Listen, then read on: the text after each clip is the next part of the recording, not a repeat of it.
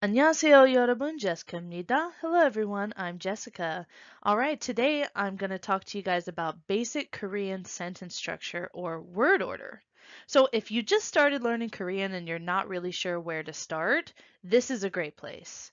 Today, I'm going to let you guys know about the word order and where certain words go, like verbs and nouns, a little bit about conjugating verbs, and a little bit about subject markers and object markers. So hopefully after watching this video, you'll feel a little bit more confident with how Korean sentences are made up. And then you can start learning your own vocabulary to start plugging into the sentence structure. All right, let's jump in. So in English, we use a subject, verb, object word order. So that means we say I, that's a subject, love, that's a verb, and you, that's the object. Subject, verb, object. But Korean, they use a subject, object, verb word order. So that means the verbs will always go at the end. No matter what, every time, verbs go at the end. So if you can remember that, then just remember to put everything else in front of the verb. All right, so if in Korean you basically say I, you, love, because we have to have that verb at the end. Love is a verb, so it needs to go at the end of a sentence in Korean. All right, so let's take a look at an actual Korean sentence that shows that word order. Okay, so the sentence we have here is 저는 사과를 먹다. That means I eat apples. But we're trying to show the Korean word order, so it's really I, apples, eat.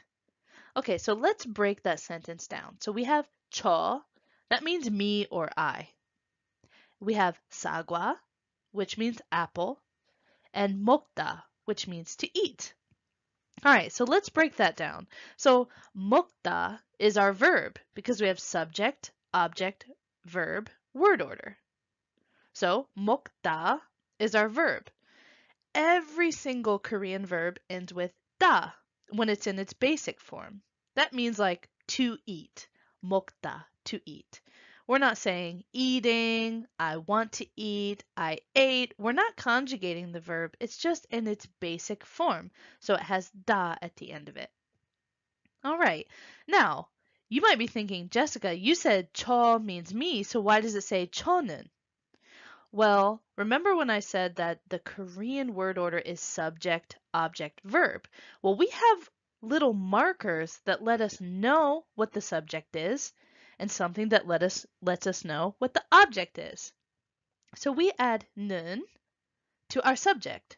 So 저 is the thing that's doing the verb, that's the subject. So we add 는 to it. So 저는, 저는, that's our subject.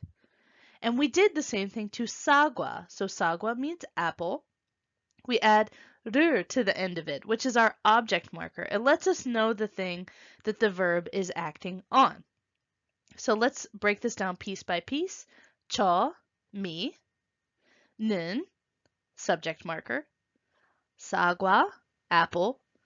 를, object marker. 먹다, to eat in its basic form, not conjugated. Just a quick note about and 는. We add 는 to words that end with a vowel, and we add to words that end with a consonant. So 저 ends with a vowel, so that's why we're adding 는. Same with and 르. Things that end with a vowel, we add 르, and things that end with a consonant, we add That's just for ease of pronunciation. So now you know the basic Korean sentence structure. Subject, object, verb. And we use 는 to mark our subjects. We use 를 to mark our objects. And all Korean verbs end with da. All right, so what do we do if you want to conjugate that verb a little bit? What do we do if you want to say, I am eating or I want to eat? What can we do? Well, basically, you just cut off the da from the end of the verb, and then you have the verb stem. When you cut off the da, what you're left with is called the verb stem. Then we can just add different conjugations to the end of the verb stem. There are many different verb tenses in Korean. So let's talk about one of those today. Okay, so the verb tense I want to show you guys today is how to say I want to do something. I want to eat. And the way we do that is we take the verb stem of a verb, which we get by taking off the da, and then we just add go 싶어요 to it. Okay, so if we took our original sentence, which is 저는 사과를 먹다, we cut off the da and add go 싶어요 to our sentence, suddenly we have 저는 사과를 먹고 싶어요, which now means I want to eat apples. But if you look at it in the Korean word order, it's I, apples, eat, want. So 저, me, 는, our subject marker, 사과, apples, 를, our object marker, 먹, which is our verb stem from 먹다, and go 싶어요, which means want to do something. Okay, so let's try conjugating other verbs into this go 싶어요 form. That means I want to do it. So 먹다 becomes, you cut off the da and it becomes 먹고 싶어요. What about 마시다, which means to drink?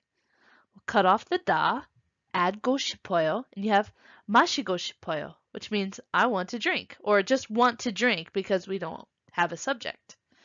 What about 하다? That means to do something. Take off the da and add go 싶어요. 하고 싶어요. I want to do it. I want to do it. Maybe you've heard this one before in a song.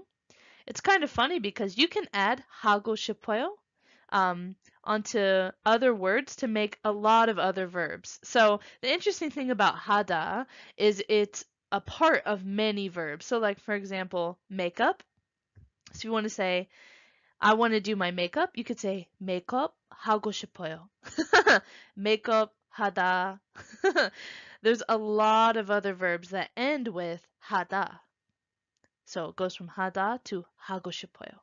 Okay, and the last one we have here is 말하다, which means to speak or to say something. Cut off the da, and we're left with the verb stem 말하. And then we just add go 싶어요 to the end of it. So if you want to say I want to speak, it goes from 말하다 to 말하고 싶어요.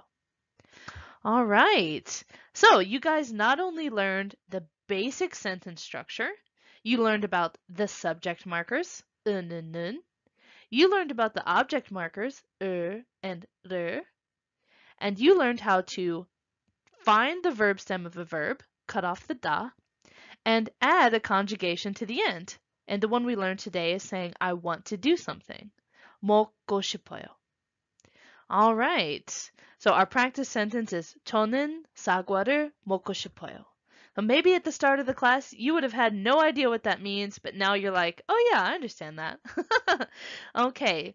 So if anyone has any questions, please leave a comment below and let me know what type of video you'd like me to make next. 안녕히 계세요.